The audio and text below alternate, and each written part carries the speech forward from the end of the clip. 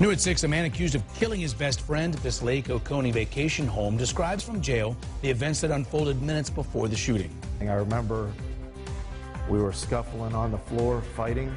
And he told Channel 2 investigative reporter Mark Winnie that there's one thing he does not remember. You're not denying that you did do it. Right. Live, local, late breaking.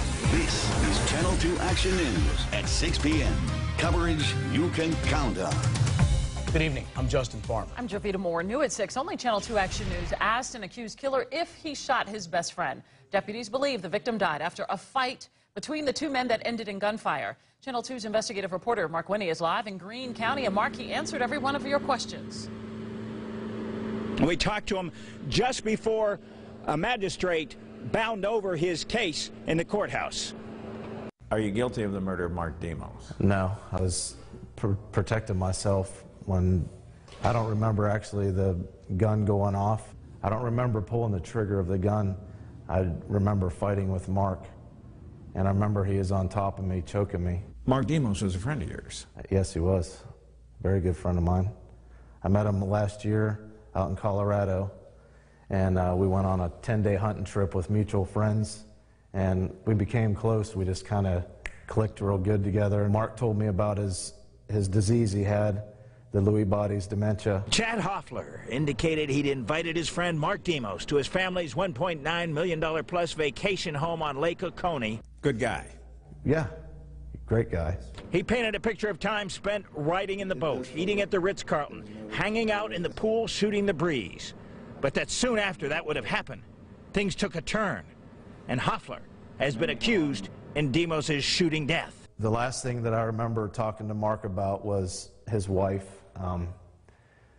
You know, he's worried about what's going to happen to Renee when he's gone, and he asked me if I'd check on her. He suggests there is much he does not remember. We were drinking, and Were you drunk? yes. Was Mark Demos drunk also? I would assume so, yes. Yeah, he was doing shots of tequila. I remember waking up on the floor, and Mark has me in a chokehold, and I can't breathe. And I remember struggling on the floor with him, fighting and wrestling. I had bruises on my, all over my body and stuff. You don't know what caused this? I don't know what caused it. I've never had any foul words with Mark at all, ever. Where did the gun come from? I don't know where it was. Would you have been wearing a gun on you in your vacation home? No, but I would have a gun, I would have a gun in my house. Would you have had it in the basement? It could have been. Testimony from a GBI agent in a hearing soon after our interview. He did make the statement, I don't want to think I went upstairs and got my gun and come back down and shot somebody. Do you think some viewers are saying this is a convenient loss of memory? Oh, I really wish I could remember. It hurts me every night. I wish I could recall the whole incident. I understood the GBI agent to say that Hoffler told him he normally kept his gun up in his bedroom.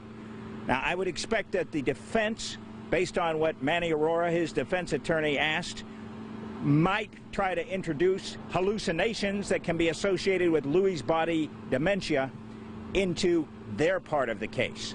Reporting live, Mark Winnie, Channel 2 Action News. All right, Mark, of course you will keep us posted on this, and we have been on top of this investigation into the shooting at this Lake Oconee property. We rented a boat so that we can give you an up-close look at the scene as well. The suspect, Chad Hoffler's wife and two sons, told us they did not believe he was capable of killing Mark Demos. Hoffler's son also says his father was panicked when he told a 911 dispatcher that 3 people were inside his house.